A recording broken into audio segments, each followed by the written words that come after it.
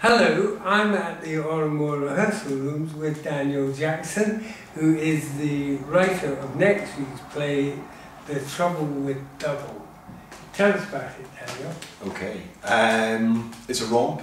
It's a sort of effervescent souffle of confusion and hijinks. Ah! And I think maybe the starting point was Kenny Miller, who is directing it, and we sort of wanted to do like a kind of slightly tongue-in-cheek version of those kind of screwball comedies from like the 40s, 50s. But as with everything, I try and sort of replicate something else. Inevitably, it never looks quite like the thing I'm trying to replicate, and so it's kind of got a bit of that, and maybe also like a bit of Forbes Masson's Pantos from the Tron, and maybe like a little bit of sort of sub-PG Woodhouse and stuff. PG Woodhouse? Yeah, I wish I hadn't said that now because it's a bit like comparing yourself to people who are much better than you, but yeah, I mean, I'm a massive PG Woodhouse fan. Me too. Oh! Yeah. Yeah, and what was it that threw this particular souffle in the oven? I think, well, it's sort of in some ways a companion piece to one Kenny and I did 2 years ago or more that I think it was called Company Policy. And I think I would say it's the most fun I've ever had with any project ever, and it's the thing I was sort of most proud of at the end. And so we sort of wanted to do another together, and so that's kind of where the idea sprang from. Great. You have been extremely busy. You've been a very hard man to get a hold of. You've been so busy. You did deliver it, you said you delivered it. Yeah. You've been in America? No, not that recently. Well, I was in America last year. Yes, what were you doing there? I was there seeing a production of one of my plays, My Romantic History, which was on in Philadelphia, which was very exciting. Oh, lovely. And in fact, that play has not the same production, but a different production. That play has just closed in Japan. And I just got a programme through the post today for a Japanese production.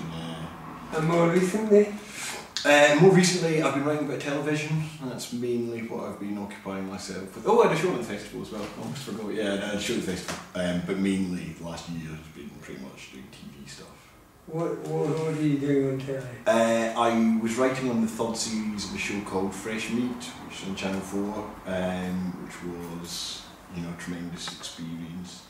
And I learned an awful lot. It's written by some of the other writers, so the people who write Peep Show and The Thick of It and those kind of things. So it was like, it really was quite an experience. Like you'd be in the writing room and go home with your that feeling when your face aches from laughter, like when you've been watching Billy Connolly or something. And it was like that every day. And I was being paid to be there, and it was amazing. So now you're mixing theatre and television? Yeah, well, trying to. And tell us about the difference. God, I mean, from a technical point of view, in some ways, writing TV is so much easier than writing theatre, because in a way that in the theatre, everything you write sort of has to be achievable in a theatre. I mean, that sounds like a really obvious thing, but I think that's the principal difference. Whereas with TV, if you want to cut away to someone 500 miles away, you can do that, and also you can sort of deal with time in a different way. I think it's a lot. Yeah, there's a lot less sort of technical restrictions. You come into a scene halfway through and leave it. Exactly. Yeah. And so in some ways, yes. I mean, but then also, whenever the inevitability of writing TV, because there is so much more money involved and there are so many more voices that need to be heard, and so even though you have that kind of freedom also, along with that, you sort of have a lot more restrictions than you would have in the theatre, and I think that's the thing that. I mean, there's loads of things I love about the theatre, but I mean that's like a major selling point of working in the theatre as opposed to working in television, is that idea of sort of you essentially being the final say in whether something stays or goes with the script.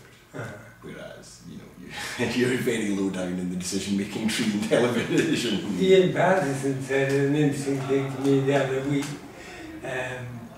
about the difference exists in telly. So of course in telly you get loads of money and no rehearsal time. And in theatre you get no money but loads of rehearsal time. Yeah, well, sure. And yeah, and also, I mean, the other thing I think, I've written, I've not written much for TV, but I've written sort of for River City and things before, and so I've had stuff on. And even though, I mean, say for example, an episode of River City I'd written, like, you know, what, like 1,000 times more people will have seen that than see a play, but you know, you don't actually get any feedback in the way that, you know, when you have a play on, you can be there and you pretty immediately know what has been successful and not successful, yeah, but with TV it's a bit more like, you know, putting a message in a bottle and throwing it out to sea. So what's the next? What's in the pipeline? Well, I don't know, I'm going to continue doing TV stuff, and so I've got a few things I'm working on for TV, but next theatre thing, I'm writing a play for the Lyceum in Edinburgh, which I hope to finish this year, so... You had a very successful play there. The version of Magic Figaro. Yeah. Yeah, I mean, it was pretty, it was quite an experience. I mean, so what's a new one? I don't know if I should say what it's about. It's a bit of a departure for me. I would say if I am probably mostly known for writing light comedies, this is not a light comedy. So, right. So we will see. But it's this is the dark side of Daniel Jackson. Yeah, I mean, it's certainly a bit different. Yeah. Well, come along next week and see the light side of Daniel Jackson. The lightest side. It's in his words, it's a souffle. So when it's been taken out of the oven, don't delay, come quickly. Thank you. Thank you, Dad. Thank you, David.